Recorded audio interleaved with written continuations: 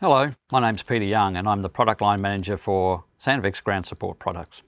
You may have seen our other presentation from our Vice President of Bolting and Cutting, Craig Johnson, about the challenges of modern mining and how we at Sandvik meet these challenges with innovation, like with the MDX bolts. In this presentation, we're going to go through what the MDX bolts are capable of, as well as talking about how it can be tested in your mine with an engineer-designed drop test rig. This rig means that we can come to your mine, test these bolts in the real-life environment and show you what they're really capable of.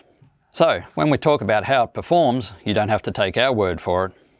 So this is the 47mm MDX bolt. It can be installed with a 43 to 45mm bit size. Its typical tensile strength is 210 kilonewtons. Yield strength is 180 kilonewtons. The dynamic capacity of this rock bolt sets it apart, absorbing up to 30 kilojoules of impact energy with a typical 120 millimeters of displacement, with a maximum wedge expansion of 60 millimeters and a calculated shear strength of 246 kilonewtons. Here we can see an installed MDX rock bolt, and we're watching the heave and swell of a simulated seismic event. You'll notice the disconnect at the collar. This allows the rock bolt to yield over the entire length of the rebar. This absorbs the releasing energy and provides better support in poor, weak and seismic ground conditions. We see on the graph here load versus displacement, showing the MDX bolt setting the bar, withstanding 30 kilojoules of impact with a typical displacement of 120 millimeters. At Sandvik, we know we have a great product, but to prove that to our customers, we've undertaken extensive third-party testing with Swearum, the Swedish Metals Research Institute in Luleå, Sweden. All third-party testing reports are available upon request, but at Sandvik we wanted more. And so Sandvik has developed an engineered design drop test rig that can be taken to the customer's mine and prove the capabilities of these rock bolts in the real-life environment. So let's take a look at this rig. So we have a dynamic collar that's installed with the rock bolt. The claws clamp around this collar, and these claws house the load cell and accelerometer for collecting the data.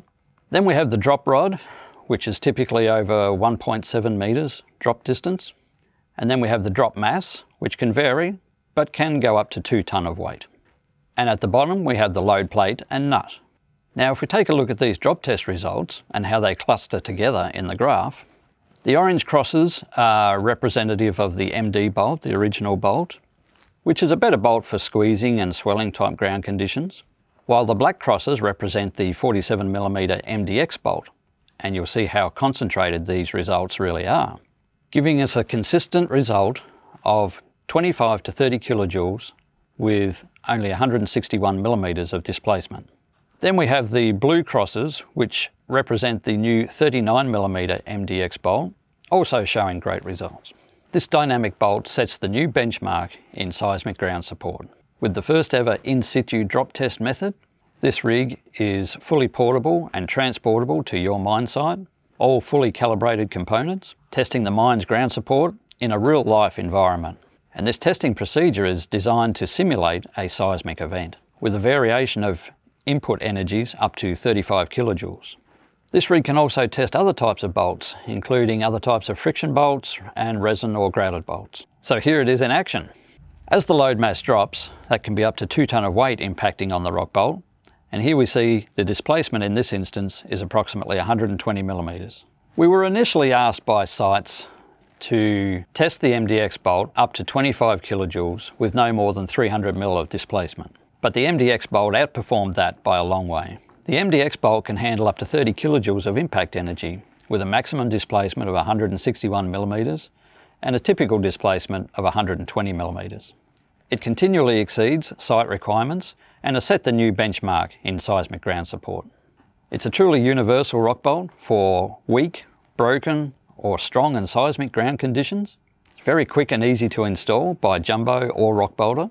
There are no resins or grouts to use with these bolts, making the meshing cycle so much quicker. It yields absorbing the load, mitigates the impact and reduces the time spent on rehabilitation.